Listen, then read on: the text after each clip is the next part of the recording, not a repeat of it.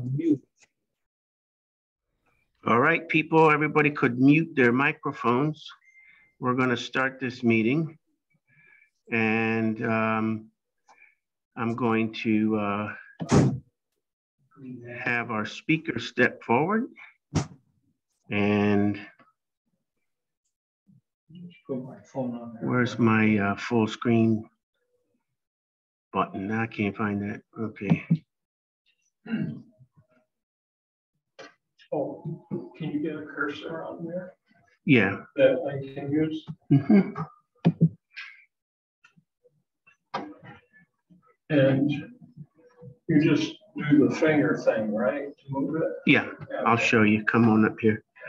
So can everybody see the screen with the PowerPoint? Does that show? Yes.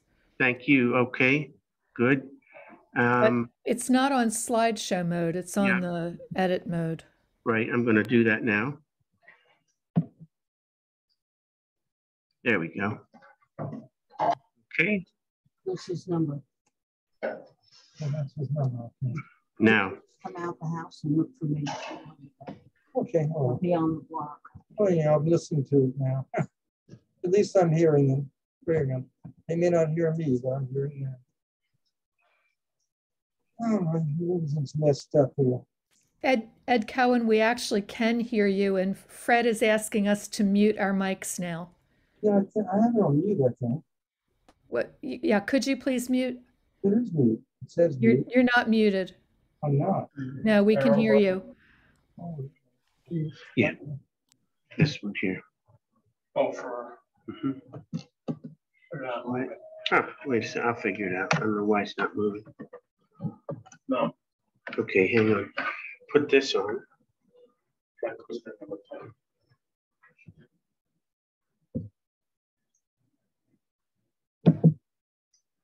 You sure to walk away with this?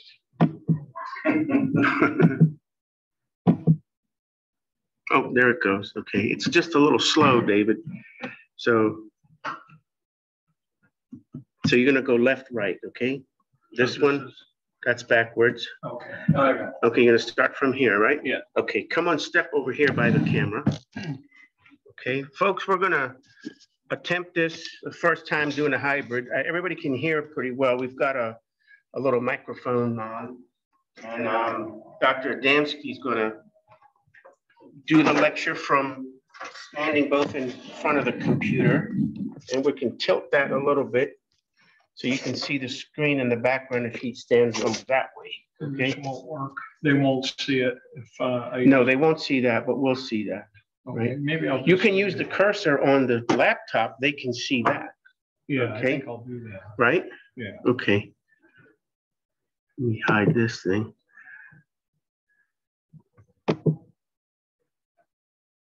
Okay.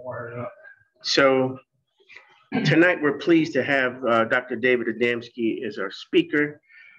He's doing a wonderful presentation on morphological phylogenetics of Blastobasidae in the Gelechioidea family of micromoths. And this is what he calls a comparative approach using exemplar and supersaturated sampling. And I'm going to let him explain what all that is, okay? He has worked on this with another gentleman named Paul Frandsen, and he is providing us the data and findings from their work. So David, hey, come on in. We have some more people coming into the room. Our first hybrid meeting is a raving success. Wish you were here, folks. All right. Stand closer. That's the camera there. So there you go. Now they can see you. All right. Okay. This is David Adamski, you guys. All right. So I know who I am, I think. All right. Well, I'm glad to be here and to present the first hybrid meeting with the Entomological Society of Maryland. And this is my third meeting in about 15 years, and happy to be back. I just didn't realize how easy it was to get to the campus from where I live. So I'm very happy about that. sure that's on. So when you walk away, bear with us.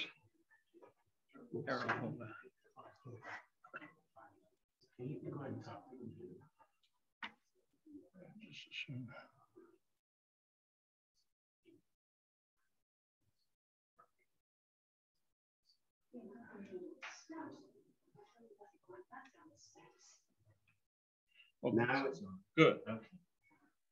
How's the audio, people? Can somebody tell me if we come and stand over here for a second? Can you hear me if I'm backing away from the computer? We can hear you. We're hearing you. Okay, thanks. Okay. I'm all wired up, so. You could stand over there. I believe they'll hear you just as fine. Okay, so I may be walking around during the presentation, so you may see me, you may not see me, but I'll be here. So what I'd like to do tonight is there's a relationship between nomenclature, taxonomy, and classification through systematics in the building of a tree that will, in some way, which I'll show you with the example from the family that I work with, will show you how these other aspects of naming and classifying are affected. So I'm going to move this. So nomenclature and taxonomy formally started with Linnaeus in his 10th edition of Systema Natura. And both he and Fabricius, who's standing next to him, were students at a distance, time-wise, from Plato and Aristotle, and they were proponents of a philosophy of essentialism. Essentialism basically is a look at nature and a finding of attributes on individuals, and then Linnaeus and Fabricius, to some extent, gave names to those individuals, which they called species. What they didn't realize is that they were naming individuals and not populations, which is really important. And so we understand that they had no concept of intra or maybe they had an idea of interspecific variation, but certainly not within species variation.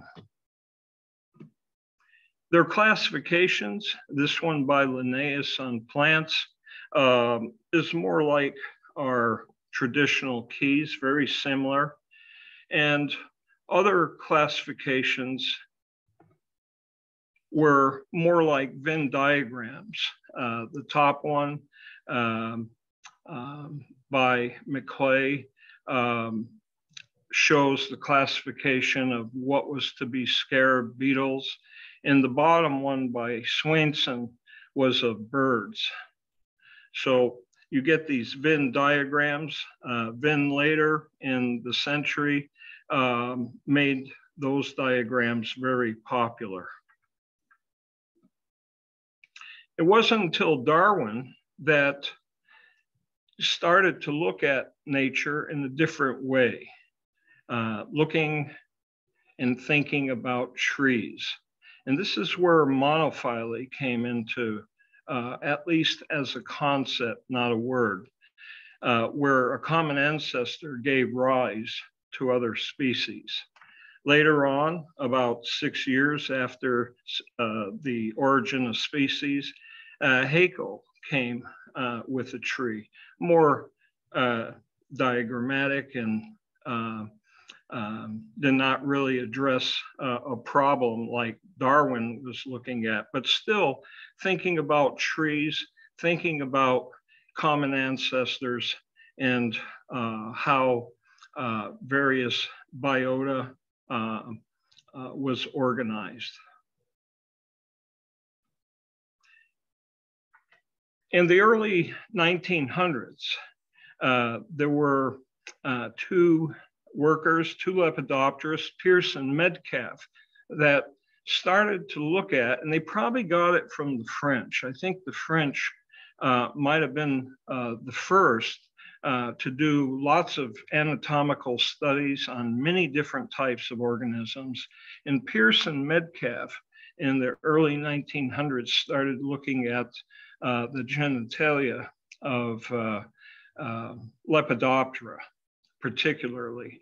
Here we have three species, not by them, but by me, of Syrenhorn species that are found in Southeast Asia and Australia, three different ones. And what they found, what Pierce and Metcalfe found, was that the variation within these systems of characters were a lot less than what was previously looked at by other workers. And I'm talking about wing venation and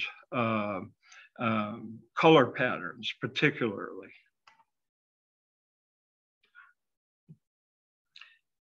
Not too long after, Mendel was rediscovered, and Hugo de Vries, Morgan, and others started to look at Drosophila. So we went from peas to flies. Later in the 50s, Watson and Crick and Franklin were able to figure out what the DNA molecule looked like. And today we're doing sequencing to determine differences between species and relationships among species. And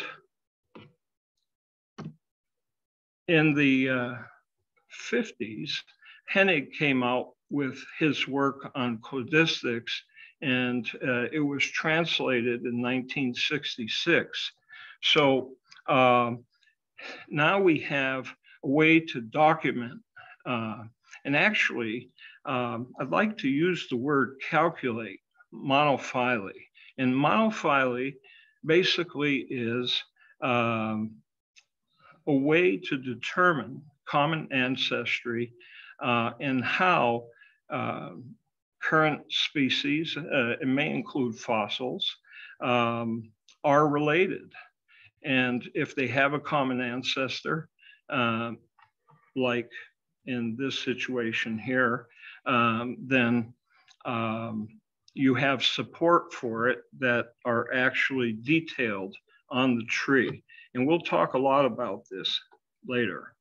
So what I'm saying to you is that from this historical account, we have a toolbox by which systematists, people who classify, are able to do it by using morphology, macromorphology, features of organisms, micromorphology, the molecules, and somehow document this in a phylogenetic system so that it can be testable. So now we're back to Linnaeus and Fabricius, and we're going back to Lepidoptera.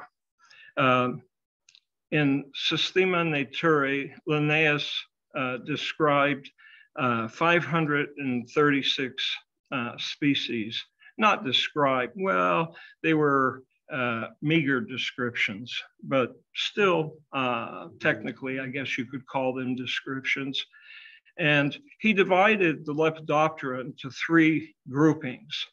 They were the papilio for butterflies and skippers, sphinx, and the third one, Felina.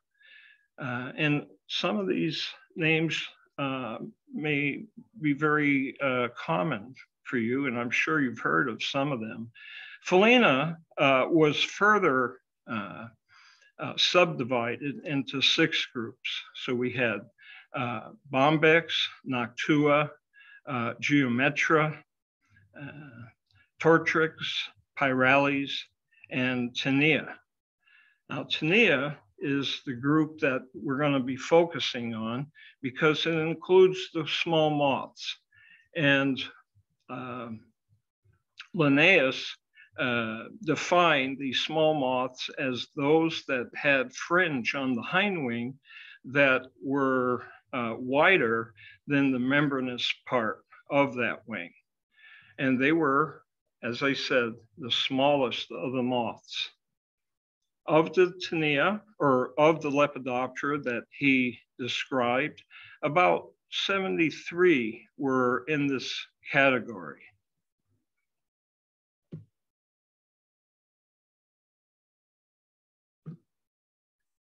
Now I'm going to introduce you to 3 British Lepidopterists. This is Sir Francis Walker. I'll introduce you to Edward Myrick, and then Lord Walsingham. The British were #1 in naval command in the 18th and 19th century. And as a result, any of their colonies, they sent people to collect all kinds of animals and plants. They were sent back to the British Museum, and people like Sir Francis Walker and Edward Myrick and Lord Walsingham would describe the Lepidoptera. Sir Francis Walker described over 20,000 insects, and many were Lepidoptera, these small moths, that were put in the Teneina. And this is a remnant of one of the Linnaean felinids. So we already have a swath of material coming in that 3 people had to keep up with. And everything that was small went in the Teneina. And so you end up with non-related things being put in a category.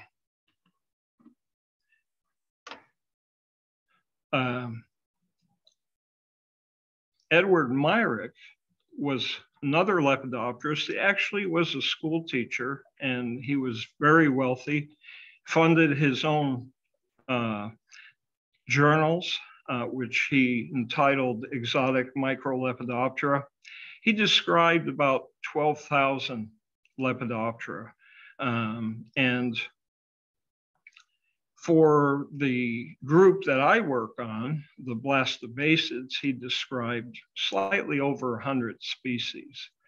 And I use his references quite often.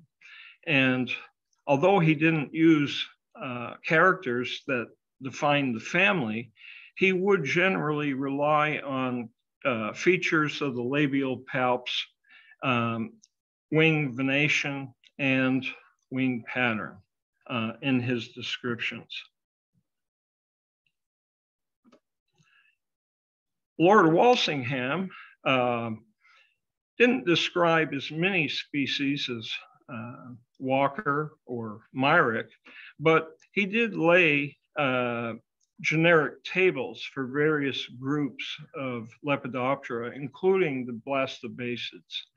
And they all really used, I should say Myrick and Walsingham used venation and features of the labial palps exclusively. But it wasn't until the early 19th century I should say the 20th century, were the first Lepidopterists to work on Blastobasids from Hazleton, Pennsylvania. Again, he borrowed from Myrick and Walsingham using the sizes of the labial palps. You see here, there we go. The cursors on the one in the upper right pointing on the labial palp, and on the one on the left, we're going to it, there's the labial palp. So some Blastobasids, most of them have the sickle formed labial palp, whereas in others, they're very tiny. My cursor's on the lower left pointing, whoop, that didn't work. Okay, we'll go back. Here we go. So now the cursor's on the labial palp of the specimen on the lower right. So you have palps that vary in size. Also, most Blastobasids, if you look at the hind wing, I'm going to put the cursor on the upper hind wing, if I can get it to move. Here we go. And this area is called the cubital area. And you notice there are 4 veins. So the cubitus appears in this species 4-branched. In the lower one, here we go with the cursor, the cubitus or the cubital area is also 4-branched, but the pattern is different. Okay. David, what's the dotted line? The dotted line is a fold. It's called CUP. And when the wing is folded onto the top of the animal, that folds. Okay, so it's designated as a dotted line. Yeah. And there's one in the forewing as well.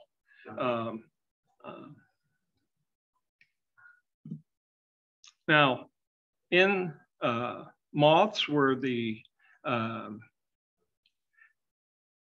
labial palps are normal and sickle shaped or reduced, you notice in these where the hind wing has the cubital area 3-branched. I'm at the hind wing of the upper specimen. And then we go to the lower and it's 3-branched there. There you see a hind wing that's reduced in size, much narrower, and will not accommodate a 4th vein, so it's lost. So whether species had 3 or 4 veins in the hind wing was important for generic limits, as well as the size of the labial palps. So based on that, Dietz divided the family into 2 subfamilies. One with small palps and few veins in the hind wing, or 3 in the cubitus, and those with sickle-shaped palps and a complement of 4 veins in the hind wing. Now, later, Hodges, who I worked for, added a subfamily, and we're not really going to talk about that. But we are going to talk about my work with Richard Brown at Mississippi State. Here, we have a phylogeny, and it's one that I worked on, but I only worked on specimens from the New World.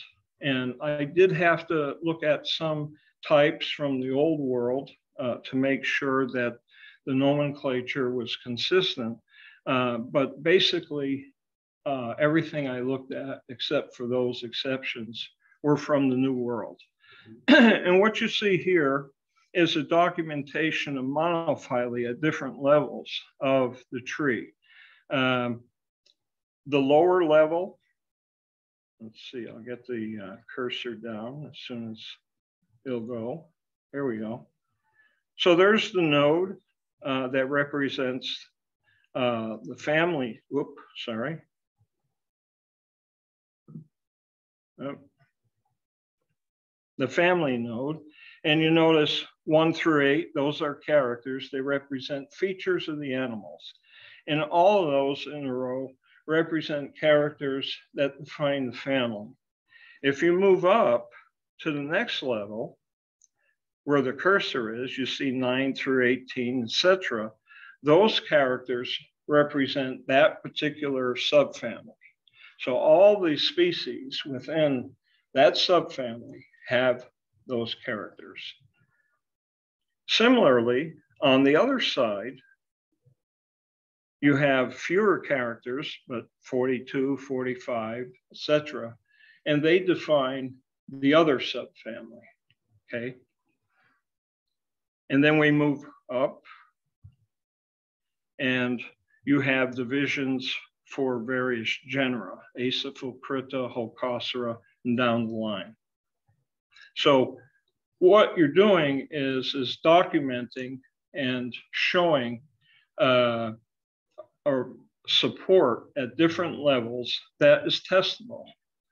People can look at what those characters are. They can agree. They can redefine those characters, or they can use another way. Remember that toolbox of molecules, or they can use a bigger sample size. So what I did with my advisor is, and I'll show you some of the characters that define the family. So you have 2 sets of wings, forewing and hindwing, forewing and hindwing. And if you look at the top and the lower forewing, you'll notice a whitish area. Let's see. I'm going to bring the cursor to it. This is the top one. And this is a thickening in the forewing between 2 veins, the SC vein and the R1. You see the same thickening in the lower vein. So character number 1. Character number 2, if you look on the abdomen of a pinned specimen or even a live one, you'll see rows of spine-like setae on the tergites. They go straight across. They're irregular rows. If you get the light on them just right, they're amber. They don't show up very well here. They're more dark, but I'll show you a better shot here of a dissected specimen, and you can see those rows of spine-like setae. And with the electron microscope, if you look at figure 93, that's what they look like. And they even have grooves that scales would have. If I had taken a more magnified shot, you would see that a lot better. Well, that's pretty magnified. What sort of magnification is that, 93? I wouldn't be able to tell you, but it's lower than 100. Oh, it is lower than Yes, 100? yeah. So what we found in our study is that the genitalia made the vast majority of characters that helped us to produce that phylogeny that I showed you. And here is a male, and I'm not going to go through all the characters and bore you to death. But essentially, you're looking at the back end of the animal. This preparation was drawn from the genitalia. That is the way they're mounted on the slide. So these arms to the left and to the right, and let me get my cursor. Here's one of the arms. Other arm on this side are the valves. They have musculature that make them close or open, depending upon whether they're mating or not. You have musculature that connects to the top part, called the uncus, labeled U, which closes that top part onto the female. And then the intromittent organ, this longish structure, called the phallus. And it also has characters that are important. Whoop, sorry about that. Let's get the cursor moving.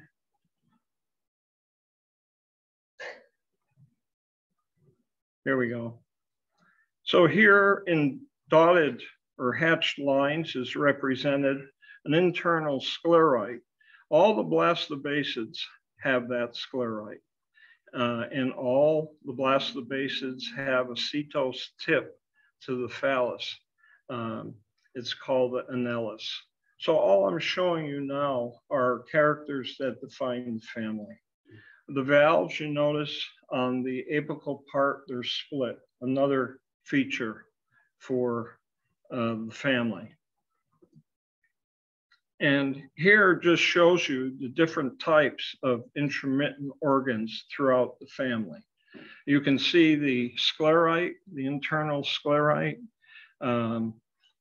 that goes from the annulus down to the base. The annulus is setose, very different, elongate and tubular in some cases. Some of the annuli have huge macrocedae, like the one on the right.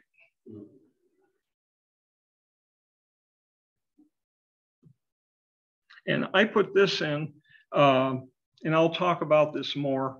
Females tend to be conservative and not always offer information at the phylogenetic level.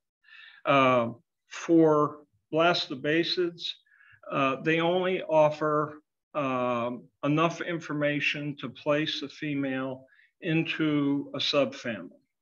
There are only two species where the females offer generic characters to help with that. But you can distinguish one species from the other most of the time by looking at the female characters.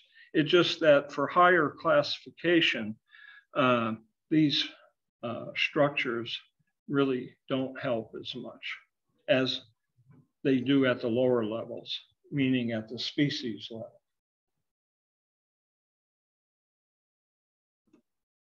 So here is a histogram, and it represents the 11 most speciose families within the Gelechioidea. The most speciose family, the blue, represents the Gelechioidea at about or approaching close to 5,000 species. Next, you have, I'm sure you've never heard of these families, the ecophorids. You've heard of them? Yeah. Oh, that's great. Yeah, that's great. Okay. And then you have elachistids. But then when you go down to the second one from the end, the purplish color, BLA, blastobasids, they're about 500 species strong. And there are several families that hover around that level of species. All I can tell you is that there are a lot more. I'm working on a monofascicle that'll add at least 150 species to the North American fauna. And as you go south into Mexico, Central America, South America, if you go into China, these are black holes. But the truth, if you don't look, they're not there. Oh, but in this case, if you have a light and you set it up. So, if you don't look at them carefully, it's all one species. If you look at them carefully, you see that this species is actually 8 different species. Yes, and that becomes a problem. And I'm going to articulate that in a minute. So here is the family itself is very high in intra-specific variation, and very low in inter-specific variation. And so here you have the acorn moth, Blastobasis glandulella. If you go in the fall, you can collect yourself some acorns and put them in a cold, and then in the springtime, summer, you'll have moths coming out. And you look at all of these, there are 16 specimens in total. And if I was an essentialist, every one of those would be a new species. They would have a different name. Here, you have vast differences in the wing pattern, and look at the size. Some are at least twice as others. And so you have these ranges in size, and yet same species. How do we know? We took similar series based on wing pattern and size. We not only looked at the genitalia and made slides, but we did CO1 sequencing, and they're the same. It's high variability like that. Yes. Wow. Look at humans. Well, Exactly. yes. But there was a time when they all got split up and people suffered and still are. Now here, in the top left, you have Blastobasidae glandulella.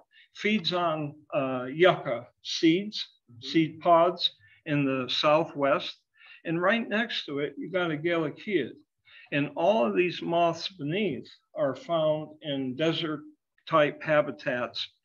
Even though, you know, good taxonomists may be able to split them off, all of these species have these longitudinal lines running through the wings. And that's typical of many species that you find in dry areas. What you're looking at there are Blastobasidae glandulella and 5 other families. And, you know, if you didn't know the area and the moths that you were collecting in, you'd have to dissect them in order to figure out what family they belong to and what species they were. Wow. And whether they might be new. Those 5 different families. Yes. I won't mention them because it doesn't make a difference.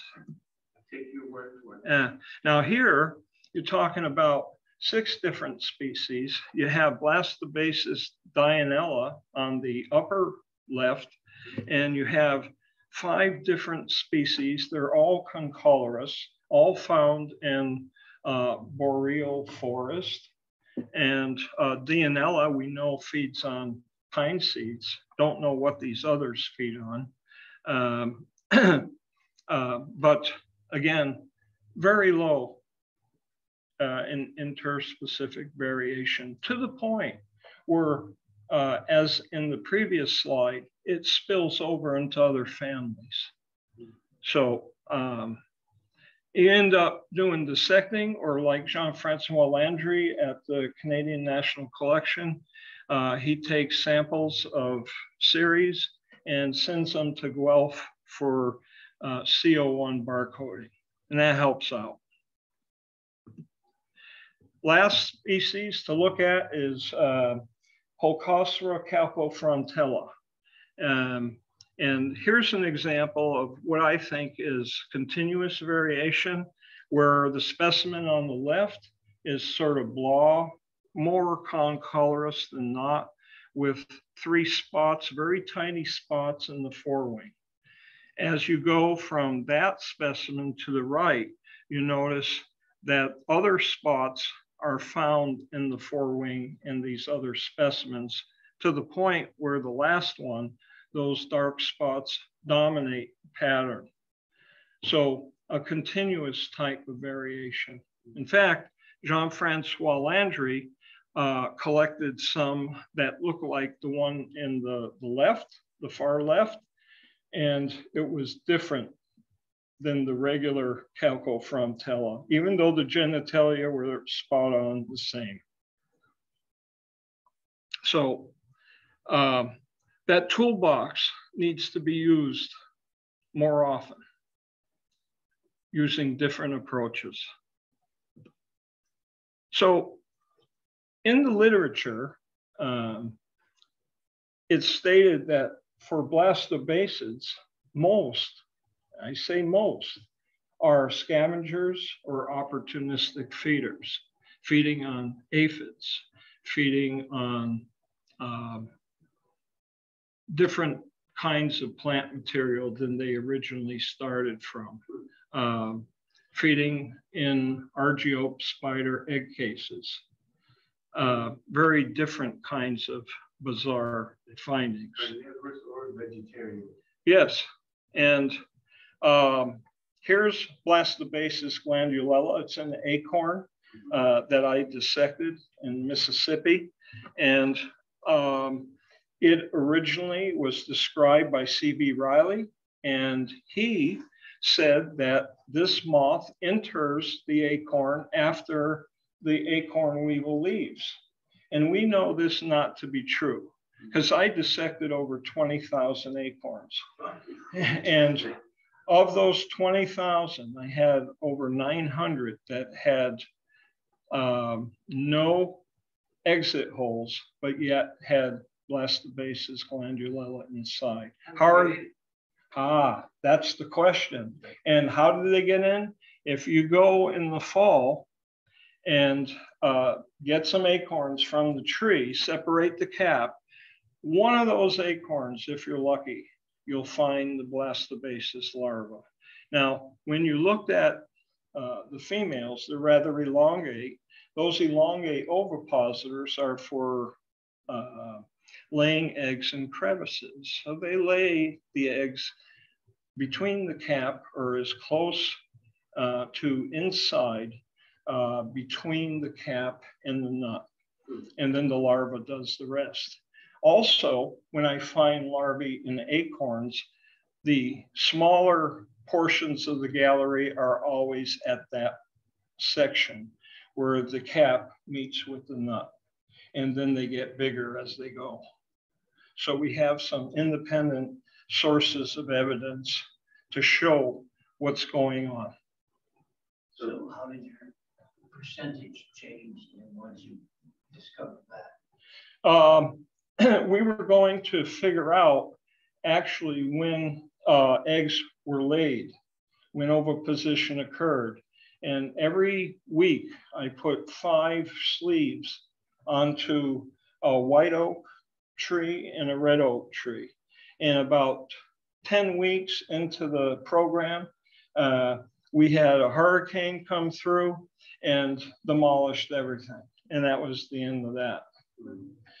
But we do have this data, and we plan on publishing it. There is some data put out by some USDA workers that are conflicting with ours, and we need to resolve that. So let me correct. Go ahead. Out of 20,000 that you dissected, you found this 9,000. 900 had a small. It's a caterpillar inside of it. Yes. But no lexical. That's correct. And that's how we know that they get in a different way than Riley described. So Riley thought that the moth laid the egg, the entrance was through the exit hole. That's correct. But that's not correct. So that is not correct. No. That may not be correct. It is possible they also come in that way, not like this. That's true, but I also dissected acorns that had exit holes with no blast. Yeah, well, that's because the moth is fine. Yeah, but there actually, give you a reason why it doesn't work. Actually, there were some that I dissected that had exit holes with Blastobasis, with curculio.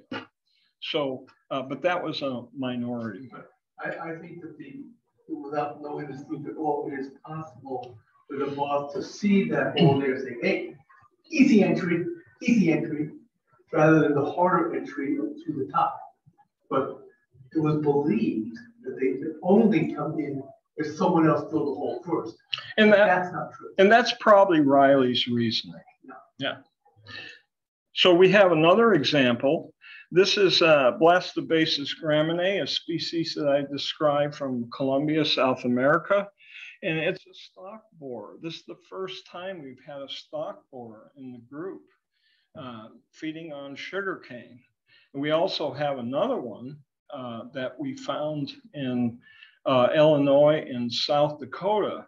It has a name, Blastobasidae repartella, but we didn't know what it fed on until we started picking them up on switchgrass. And switchgrass is being grown in the West so that they can make ethanol. They get more ethanol out of switchgrass than anything else. And repartella's been hitting the switchgrass. So there are stalk borers in the group. And come to find out, we actually went down to Mexico and Veracruz, where a worker found what he thought was Blastobasidae in corn. And we thought it was the same as Gramineae. And we also found moths at La Gloria in Veracruz. It's a sugarcane consortium. And we were in the field. There was a guy who had a tray with water with a pedestal with a Coke can in the middle with a candle. And I was looking inside of that tray and there were Blastobasidae floating in there. So we set up a black light and we collected about 40 specimens. We all thought that the one on corn, the one in Veracruz, and the one that I described from Colombia was the same. We did some CO1, they're all different. So we have a complex now. And I'm trying to figure out by dissecting which ones. We actually found another species in Louisiana in a USDA plot. They were using Spartina species for their coastal restoration program. Yeah. And it was full of Blastobasidae, and it's a new species. So they were planting it everywhere. Close to where they do sugarcane. Right. Yeah, yeah. And finally, my last examples are two that actually are predatory on the lac insects in Thailand and India. The top one, both have names. They were described by Myrick. The top one is Syncola chrysomorpha. The lighter larva at the bottom is Syncola pulveria. And you can find these very easily by chipping away the hardened secretion of the lac insect from the branches and find them underneath. And sometimes on the top where they might make a cocoon and pupate inside. And they're eating the lac material, the goo that the lac. They're feeding on the insect. On the insect. And how do we know that? Because they're reddish. The lac insect, if you see in figure 15, you see some of the females and they're like a magenta color, and the larva gets that color when they feed on them. They actually extract the dye from these insects in addition to getting shellac from their secretions. Different insect for the dye, though. I know that's the one that they used to make the red rose. Oh, you're talking cochineal.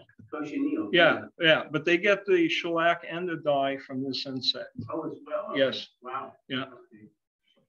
Yeah, we went to a factory in Thailand. They showed us their production. Is that right? Yeah, wow. yeah, it's really interesting. Yeah.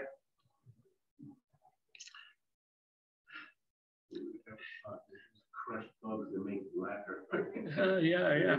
Well, you know, they used to use that shellac to make those old 78 records, those heavy ones. Really? Yeah, and now they're vinyl. But the heavy ones were made from shellac from those insects. The whole record? Yeah. The disc was made out of that? Yeah, mostly. They might have had a dye in there to make it black. Yeah, I know that if you smash them, they shatter to pieces. Yeah. But that, I mean, how did they go from? I have no idea, but I know it comes from that. Really? Yeah. Wow. So the problem is this. Was Adamski and Brown correct in their assignments or documenting characters for the family and the subfamilies and setting generic limits like I showed you in that slide previous? There is another classification of the family out that came out in 2014. It's an intuitive classification by Sergei Sinev. And he doesn't give characters to, support any of his claims. So, to me, that's an easy out for me to establish something because he has nothing that supports what he talks about. So that's one of the problems. And the other problem is how do we test this in a different way? So I met Paul Frandsen a while back. I had some ideas, and I had access to about 95% of the material that we needed to look at of the species that were available to us, either in the literature or that I had already had illustrated.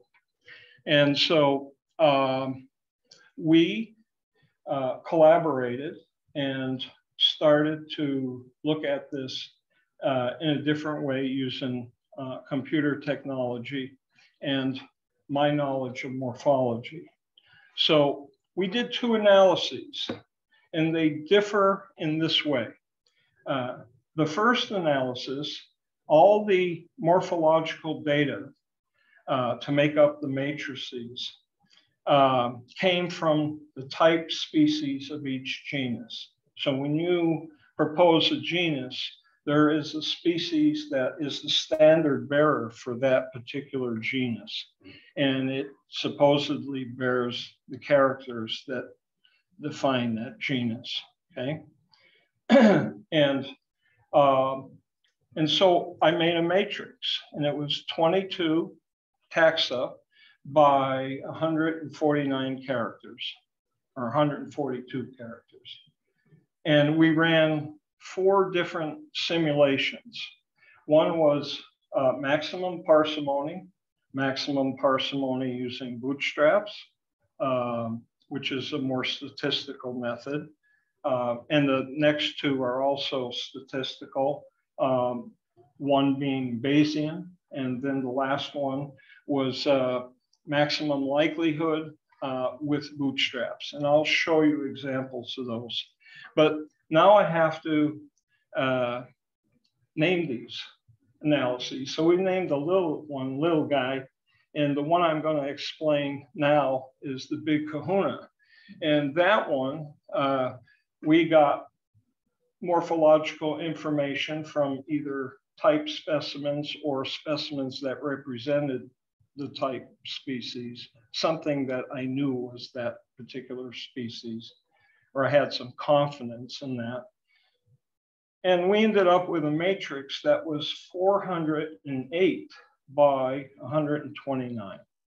Huge matrix. That's why we need computers to run them. And so we ran maximum likelihood on just that one. So, is this a good place to interrupt here? Anytime. Okay. How did you convert the morphological observation into a number? Was it presence or absence, or was it large, medium, small? How did you? It could be that absence or presence, or it could be. Let me go back to the females. There we go. So the female on the right represents females that you would see in one subfamily. Female on the left in the other subfamily. So let me give you a little morphology. From top to bottom, you're going from posterior to anterior on both specimens.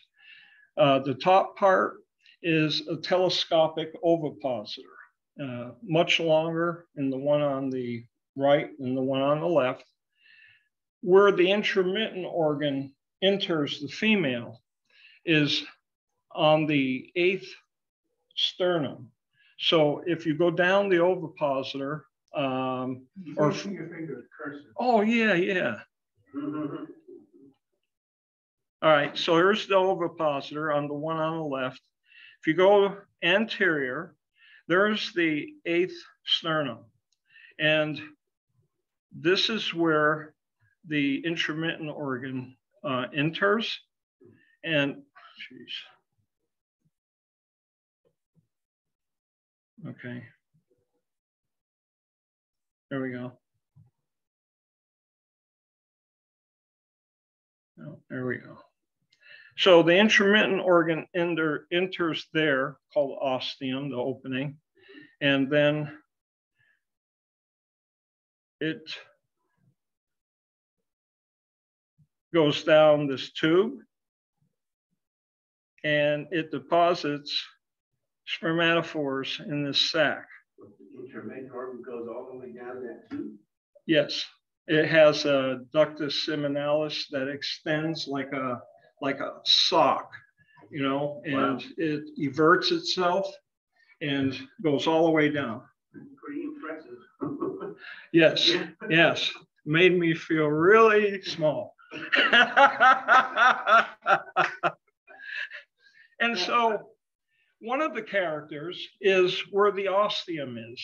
And on that female on the left, it's by the 8th sternum where I showed you. Now let me find that cursor again. And I'm going to where the ovipositor is on the one on the right. And I'm going to go down to the 8th sternum, that rectangular plate. There's no tube to be found, no opening. Not until, you get to where my cursor is here, just posterior of the 7th sternum.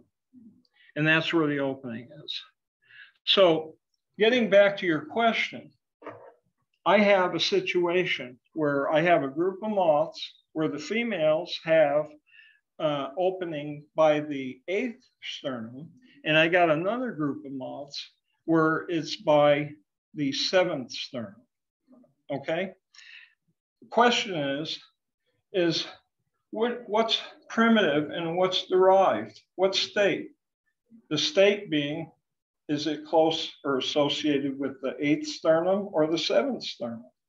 So I have to use what we call an outgroup. And I'll show it to you when we look at some trees. But these are taxa that you know are primitive to the ones you're looking at in the in group, you know, the supposed Blastobasidae. And so those are like the one on the left. So I can polarize. And so I give a 0 to the one from the out group, a 0 to the one on the left, the female on the left, and then a 1 to that other condition. In some cases, it's a presence or absence. For example, a character that may define a genus. So let's say there are only 2 species in that genus. Then they have to have something that they share that other species do not, right? And so that would be a presence or absence. It would be a 0 or a 1. There are some characters that are multi-state characters.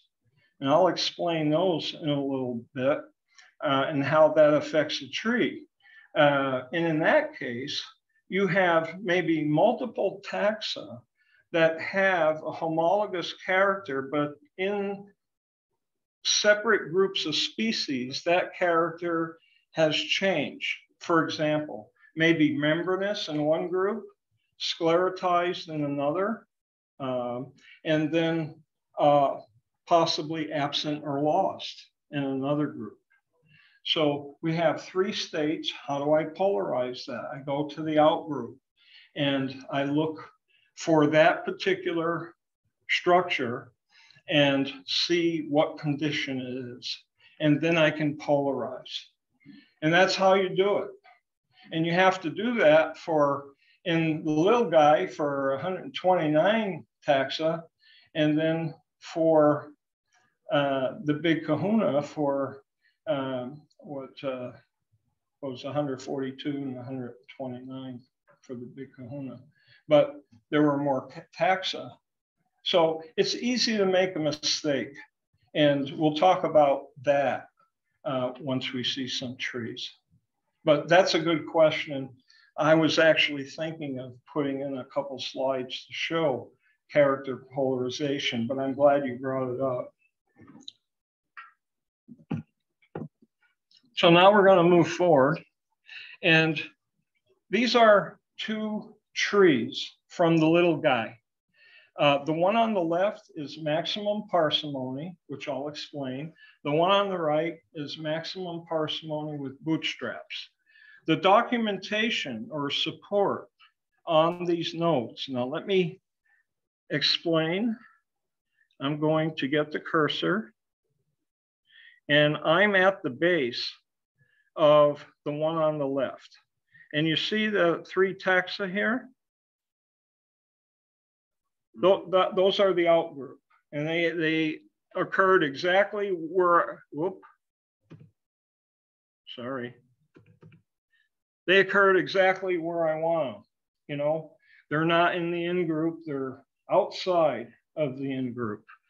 Now, you see that long line of solid circles.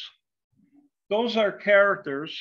The numbers for the characters are on the left of that stem, and then the state is on the right. You can't see them. They're just too small. But that is high support at the family level. You got a ton of characters there. You also notice maybe 2/3 of the way up, there are 2 circles that aren't filled in. And those are characters that are found somewhere else on the tree. We call them homoplasis characters. So somewhere else on the tree, you'll find that character. So let's go up this tree. We're going to go up this tree. I got to get the cursor. So from that node, the family node, it branches into 2. You see that? Okay, and you have the Hococerini, one subfamily on the left and the other one on the right in green. Okay, and all those support values are beneath on the stem. The black means those are good characters. We call them shared derived characters. And the ones that are open would be somewhere else on the tree. And oftentimes they don't carry a lot of support. But, you know, because the overwhelming amount are black, that's good. Now, when we go to the left side of that tree, you see the orange part, that's one of the subfamilies. And I've indicated the node for that subfamily in a red dot. So all the genera that are contained in that part of the tree have support. Not as much as you see at the family or subfamily levels, but one is all you need. And in some cases, you don't see any, but maybe open circles. And that's the way she wrote it. And we just don't right now have better support at those levels. On the right side, the same thing. And I've indicated the nodes for 3 parts of that tree, which specify groups of genera, right? So you got the first group that's closest to the orange with 4 genera, the middle one with 4, and the one on the right with 5 genera, right? And then the support for each. I can relate to this tree because those items of support are morphological features. When we get to the maximum parsimony using bootstraps, the one on the right, all the numbers indicate are percentage numbers. So for example, let me get the cursor.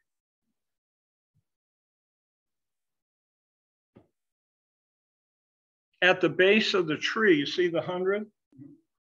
All right, that means at the family level, the support is 100 out of 100, 100%, a gold star. And then when we move up to the subfamily node, just above, you see the 92 right here?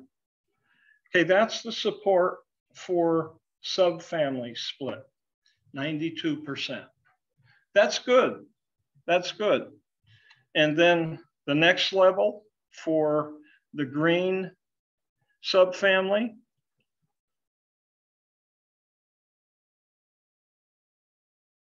Was the 92 really the subfamily? Oh, I'm sorry. It's separated from your controls. I'm sorry. Those were all the outgroups. Yeah, good point.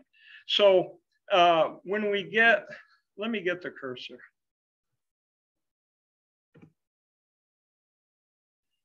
To this 100 here, that's the family node.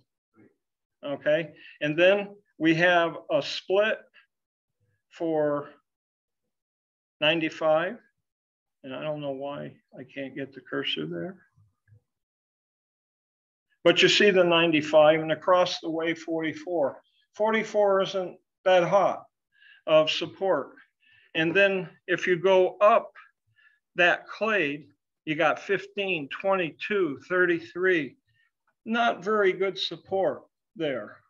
But the last 2 species are clearly 2 different species. Well, genera. Yeah. Yeah, and then you have 2 clades or 3 in green, and one goes 45, 57, 71. 71 is sort of good. 45, 57, nah, not too good. That's coin flip. Then you got 17 that supports a 68 and 100. And I can't see the others because the rectangles are in the way. How do I get rid of the rectangles? Look at the top, put the cursor on your image up here at the top left corner. Top left corner? In your image, in your icon, your image, David. Oh, my image. Yeah. Yeah. Right there. Now click on that little tile. See the little double blue? Yeah. Go to that with the cursor. Up, go up to the little blue bars. Blue bar? Right there. Oh, above your head. Oh, I see. Click on your image again. Here we go. There. And Yeah. click on it. Click and see what happens. Try.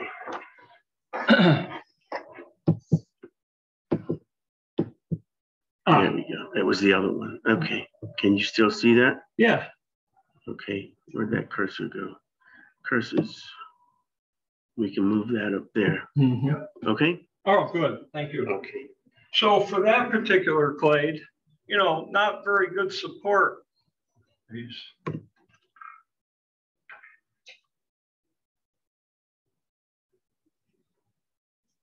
Here we go. Looks like it's kind of weak separating the groups of genera. Oh, yeah. But within some of those groups, That's right. Which the 2 genera are clearly separate. Yeah, you got a coin toss at 52. Let's see. I am really having a problem with that cursor. I don't even know where it is. There we go. So you got 52, coin toss, 9, which is really bad. I'm not sure why it keeps advancing on me. I don't know. See, it did it again. And then you got 53, and the other ones are pretty high. You got 82 and 74. But we're going to come back to this because in the other simulations, they repeat themselves. And to me, that's pretty good when they repeat. But there are some problems in the repetition, which I'm going to show. Your orange and your green are the same for the two different analyses, except your order of how it's set up are different between the two analyses.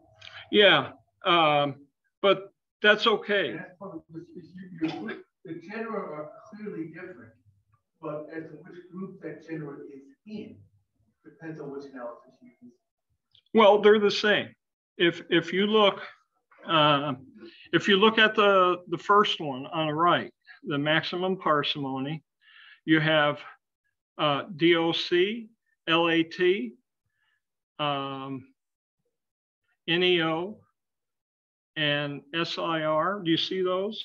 No, I don't. Those are the prefix letters for the genera. I don't know these at all.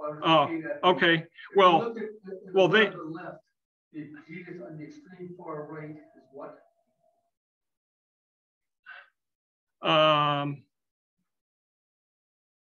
Barbiloba, BAR.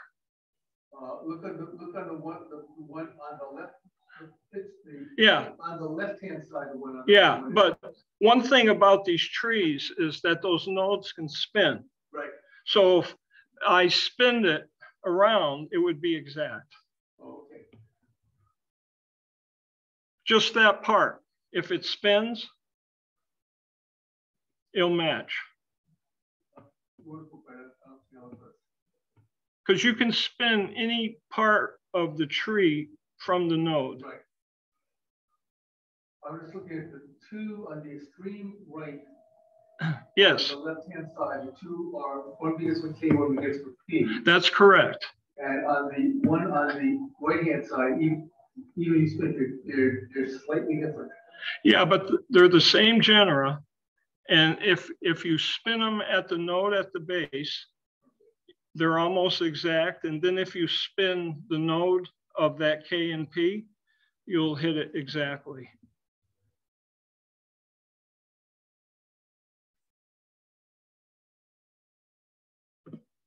So the next two analyses, what's that? Okay. The one on the left is Bayesian. It's a statistical package, just like the one on the right, which is maximum likelihood. And there are some features to discuss. You still get two subfamilies, right? You get the orange and the green, and the outgroups are apart. You see those? The three outgroups. Let me get my cursor. So in the one here, where my cursor is spinning, there's the outgroup. For the one on the right, the outgroup is in white, the outgroup lines, okay? And then you have the green and the orange in groups. And the taxa in orange are 6. You have 6 taxa on the one where it's Bayesian. And then you have 4 taxa, 5 and 4. See, in that where it's 5 and 4, those can spin. So it really doesn't make any difference. All those taxa are united from one group to the other. The real problem with that tree is, you see where the red dots are? You have a node. You have a node that has 3 taxa coming from it. Those are what we call polytomies. They're unresolved. And what's happening with these statistical programs is that they're starting to recognize the problem, but they can't solve it. And so when they can't solve it, they end up with 3 or more lines that indicate a polytomy unresolved. A resolved tree is when you have a node with 2 coming off, and then 2 coming off of those. Because that's the most parsimonious way you can have a split in a cladogram or a phylogeny. If you have more, then you have an unresolved situation. It's sort of like saying insects or all arthropods have, you know, an exoskeleton, and that's a monophyletic system. But then when you say there are different groupings within the arthropods that have the same, you're no longer talking about a monophyletic system. You're talking about 3 different taxa that have independently evolved an exoskeleton. So it becomes a level of specialization rather than a character that shows support for monophyly. So you have a polyphyletic system that needs to be resolved. And this is in reality, you have a mantin which supports a polyphyletic system in arthropods. And then you have like others, Ems, Sharoff, that supports a monophyletic system. So in this case, this one on the right has picked up 2 places where you have unresolved situations, one in the orange and one in the green. See where the red circles are. Now, with the system on the right, and we're talking about maximum likelihood, we have more problems. First, in the orange, you have 4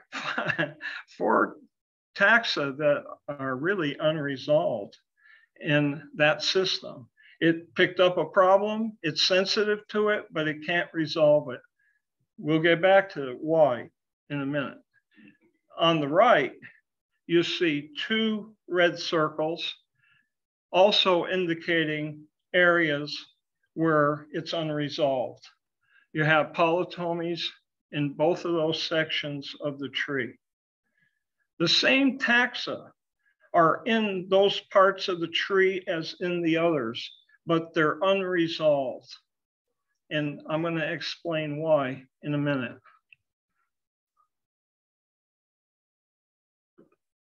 This is the big kahuna. 408 taxa across the board. I don't know how we got it on this system. You see the out group on the far left, they're in white. You have the orange representing one subfamily, the green in the other. And this is a fully resolved tree, believe it or not. So what I did is, I forgot to put the numbers that supports the clades. I got to do that for the publication. But I'm going to simplify this tree by taking all these combs away. So this is what it looks like simplified. So you got the out group on the left, you see it in white with the long lines. And then you have a fully resolved tree in the orange, okay? Everything's fully resolved, but instead of 6 taxa, you got 4. And I'm going to get back to that in a minute. They went over to the other side, the dark side. Yeah. The green part of the tree is fully resolved. However, you got some added things going on. You have where the first dot is, you have the 5 taxa, and it's supposed to be 4. You see Truffula? Well, that's a new genus that came out of Blastobasidae. And whoop. Why? I didn't do anything. I don't know either. Okay. There we go.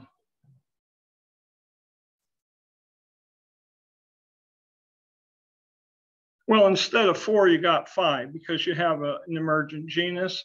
I'll explain those in a minute. In the next grouping, But you still said it's a fully resolved tree. Yes, there are no polytomies in this tree, which is really fantastic for its size. Whoop. In the next grouping, where the large red spot is, you got 5, and those equate to the 5 we've been seeing all along. And then you have 4, and you have a new genus, Cetosora. You see that one? It's the second genus to the left, right next to Mastema. Okay, so that's a new one, but there are some things going on that I need to explain. So we're going to go back to the big kahuna. And what I've done here is you see where the subfamilies are, and you can barely make out where the taxa are written. You know, it's that fuzzy stuff at the top. Right. Well, where there's a red dot, that represents a type species. And so I'm going to, by showing you what happened in one genus, to show almost 90% of the things that got resolved by using this maximum likelihood on the big kahuna. So we're going to where that box is, enlarge. And then we're going to enlarge again. So this is one genus, okay? Actually, it's 2. You see where the yellow dot is? Okay, that's the node that splits Pygridia from this new genus that came out of Pygridia. It's an emergent genus, okay? And there are 2 species at the far left. The one with the yellow dot is the type species. I had to actually designate it. So now we go to the comb, the big comb. And you notice there are 3 dots. The one on the left, the red dot, is Hypotopa inutella. The one in the middle is Oxymobasis persimiella. And the one on the right is Pygridia laticapitella. They're all in the same comb. They're all in the same genus, which means 2 have to go. So the oldest name is what we call the senior synonym. It represents the new name for the genus. Well, it's conserved. The other 2 are considered synonyms. So instead of 3 genera, we end up with 2. Now, if you look really closely at those names, you see some with HYPs, maybe. Maybe. Yeah, I can see them from here. Some are PIGs and the other one is AUXs. Well, all the HYPs and all the AUXs become new combinations. They originally were in another genus and they got shifted into Pygridia. So we call those new combinations. So just to summarize what we've done so far, we have two emergent or one emergent genus with two species that came from Pygridia that are represented in this part of the tree. We have three type species that ended on the same comb. Two of them have to go and be synonymized. So we have two generic synonymies, and then we have a boatload of new combinations. And there are some other things that are going on in other parts of the tree that I can only explain verbally rather than to, you know, make more mush than we have already. So the summary of the results, as I mentioned, I showed you one emergent genus. There was another one that came out of Blastobasidae, that Truffula, that moved over. We had a total of 4 generic synonymies, and I showed you 2. 2 genera, and they got transferred. I didn't even explain that one. It's okay. Oh, but it's important. If you look at the orange part of the tree, there's only 4 genera there. And if you go to the green, you notice to the left, there are 2 outliers, Calocema and Imbioxa. They moved over from one subfamily to the other. And in this case, you know, this software is so sensitive. These species have a combination of characters for one subfamily and the other, and it moved them over. So here is a test that could be done later on using, we could go right to it and use molecules to see if those really are supposed to happen that way. Not by CO1. No, because CO1 is a phenogram. It only shows you differences between sequences between species, but it has nothing to do with phylogeny.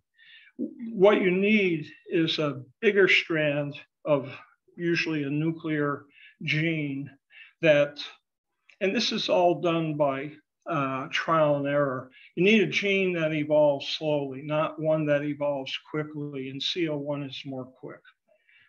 So that, and a lot of people in papers that I review, they try to use the CO1 phenogram and use it like a cladogram like I'm showing, and it doesn't work.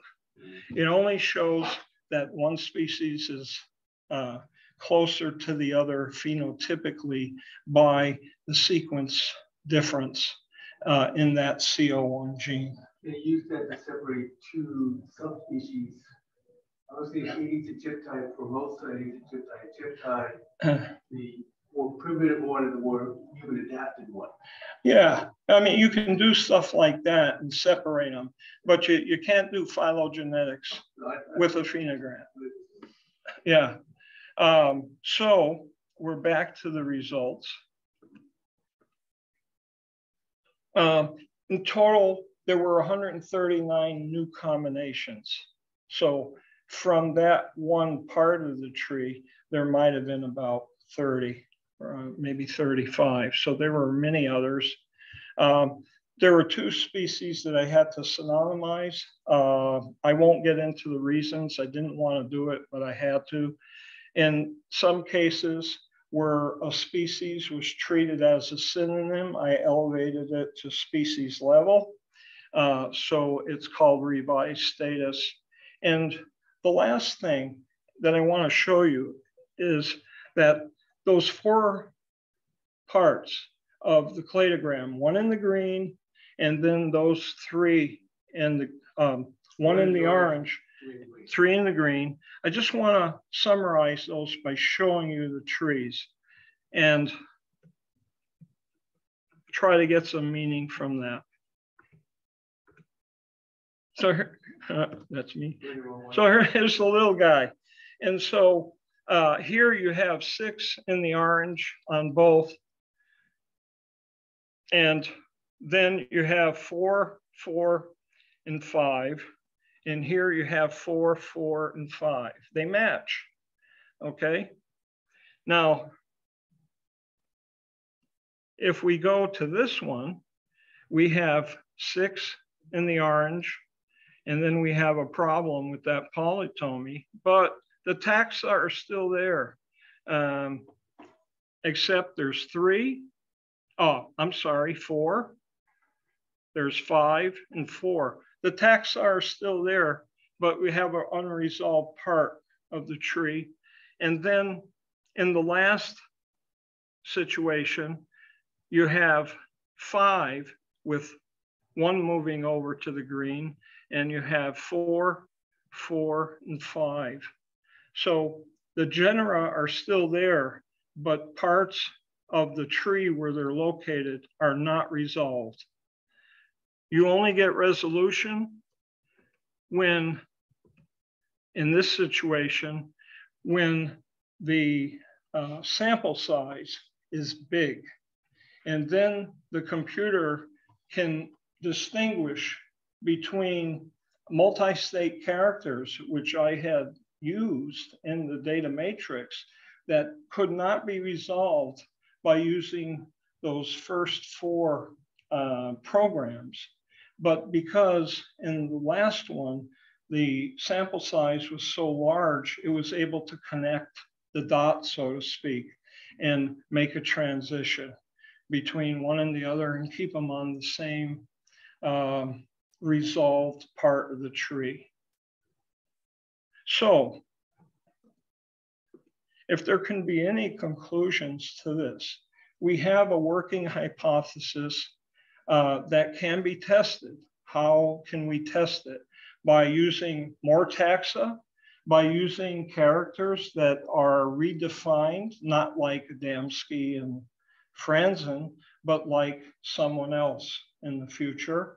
Or we can use molecules to try to test to see if those 2 that moved over to the dark side actually is something that's of importance, or maybe they belong where they started from. And so we can test those parts of the tree. When you say molecules, you mean gene sequences? Yes. Okay, certain yes. stable genes. Yes. Right? So we can take species that represent those particular genera and run them alongside of others that represent other parts of the tree and see what happens. If they come out and they end up in the green, well, then we have some support for that. If they don't, then we don't have support for that, and there may be an error on our part. So how much the comparisons when you have DNA sequences available for a lot of these, how does it correlate to your clades that you're doing? Are you finding good correlation, or has it not been enough of that done yet? I have not done any molecular stuff. Okay. Frandsen and I will start once this is published, next year maybe. Okay. But it's not going to use a big kahuna type of Right. matrix. It's only going to be set for those specific areas where those 2 genera got moved over. Right. And to see if there's any congruence with our other parts of the tree. That's what I mean. You'll Yes. be able to make those kind of Yes. analyses. Yeah. I'd like to get a student that would be able to pull legs for as many species as possible and do a big kahuna type molecular study. No one's done that. Everybody that does these things, they take 1 or 2 examples from each family and then they run a tree. I mean, in my estimation, this, even though you might come up with a resolved tree, you end up with what we did, by using more sensitive software. We ended up with a lot of polytomies, and we had to use a larger sample size. And that gets to the other part of the conclusion that sample size, you know, no pain, no gain. And this took a long time really to accumulate all this information. And for a grad student or somebody who's on the payrolls to publish, you don't want to do something like this because it takes a long time. You want to publish salami science and take exemplars and then get a fully resolved tree like we did at the beginning, publish it, and you know, you're a big fish. Right. You know, but here it clearly shows that you know, you need a big sample size to clear up all these what we call polyphyletic situations, species that are presently in groups that don't belong. And the last thing that I would say is that from the phylogeny we got, we can put host plant information and make hypotheses about host plant preferences and evolution of those preferences, and also zoogeography. The problem is that for this family, there are a lot of places that are black holes in terms of collecting. And so I think for a lot of this, you know, a lot of it will be speculation at this point. Yeah, but as soon as you have it figured out, something will come and muddy it all up again. Oh, for sure. Yeah, somebody will find that the acorn moth is doing something different. There were two genera that were something, I don't know the genera or something. There were two genera that were called subfamily A. Yes. I'm going to make up a number that there are 20 characters that they use to separate the two subfamilies. Yes. And in the 7 characters that were known before, 5 of those sub-characters were subfamily A. Yes. They were called subfamily A. Additional work found the other 13 characteristics. And 12 of those 13 characteristics were subfamily B. So now it is, instead of subfamily A, it is 15 Bs and 5 As. Well, see, you're using the same sample size for each analysis. In the first 4 analyses, we were only using 1 specimen to give all those characters for that particular genus. In the big kahuna, we had 15.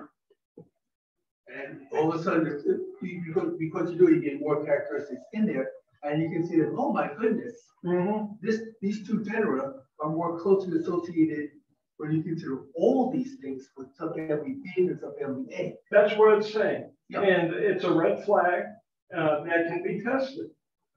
You know? And I hate to say it's almost 9 o'clock. I have an hour and a half left. Are there any questions from our audience? Feel free to unmute yourselves over there on the Zoom. And anybody sleeping on the other? No, they're there. We have 11 participants, so we'll be happy to take some questions from people in the audience. If anybody has something they would like to ask, please feel free to unmute and ask at this time. Dr. Adamski is standing by for your questions. So. He's not standing by, he's sitting by. Yeah, he's sitting by, okay. They're so particular. All right. How about you? He's got a question. Come on over here so you can hear him. Go ahead, Michael. Yeah. I guess I was wondering, so it seems like there's a lot of interspecific variation. So, or I guess intra. So do you think there may be some plasticity in their genitalia that would further complicate this? I'm not seeing it, Michael. Not at this point with any of the taxa that I've looked at. And I've looked at a lot of them, including the student from China who's got oodles of species to describe. And the other part of that question is I don't know, because many species are only known from the holotype. So you only got one, you know, there's no No variation in that. That makes sense. Thank you. Yeah, you're welcome. Anybody else? Gary Ulett, you asleep or do you have a question? I worked with him before. Yeah, great presentation, Adamski. I really enjoyed it. Well, I have to give this presentation in Helsinki in July, and I got 15 minutes to describe all this. So that's going to be a real challenge. You can do it. I hope so. Yeah. Yeah. Anybody else? Well, we're going to find out. Well, look, thank you for having me. I really appreciate being part of the society, and great to be back. Thank you.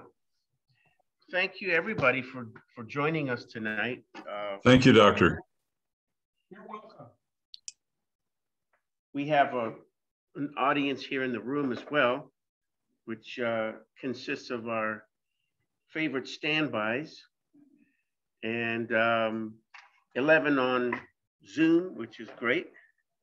So the people on Zoom can see people here on Zoom, but they cannot see the people in the room. right, that's why I'm telling them. Oh, I should do that? Yeah, let okay. the Zoom people know who actually showed up. Well, you guys can you hear who's talking? It's our beloved Dr. Mike Terrell, of course, is here tonight, and we're glad to have him as always. Dr. Frank Hansen, and we have Janet Leiden and Tim Thompson with us here tonight. And on Zoom, for those in the room, I see Gene Scarpula, Randy Miller, Ed Cohen, John Boken, Marcia Watson, Michael Troutman, Bob Dixon, Gary Ulett. I believe this is Harold Harland. Yes, it is. And Phil Hi, Keene. Harold. Hi, Harold, you're getting greetings. Well, anyway, hi. There he is. Say hi. We can't see you, but we can hear you. Are there any other questions from anybody on the Zoom or anybody in the room? I would like to say that the features in the room are fabulous. They have a new big flat screen. You can see it right behind me if I turn that a little bit. You see that on the wall, and the connection from the laptop computer is magnificent. It's a clear, crisp picture, really nice. So UMBC has upgraded the facility. So I encourage people, well, hopefully we can meet again in person. This was our first attempt at doing a hybrid, and it appears like it went quite well. I hope everybody on the Zoom end enjoyed it and felt it was productive, and I think everybody in the room can say the same. So success. All right, very good. And we had cookies. All right, well, if there aren't any other questions, I will go ahead and end the Zoom meeting and bid you all adieu. We're gonna sit here and chat and maybe have a few things to say for a meeting. And Can't the Zoomers stay in? well, if the Zoomers want to stay, I can leave it on. I don't know that we're gonna say. Okay, we have some thank yous, and I think the hybrid worked well. Thank you, John, for the comment, right? Very good. And yep, thank you from Randy Miller and John. And okay, so Somebody wasn't getting any audio. that was before. That was old. Yeah. Fred, if Right. you want to stop the recording, Yeah. and whoever wants to get off the Zoom can get off, and the rest of us can stay if we're going to have a little business meeting.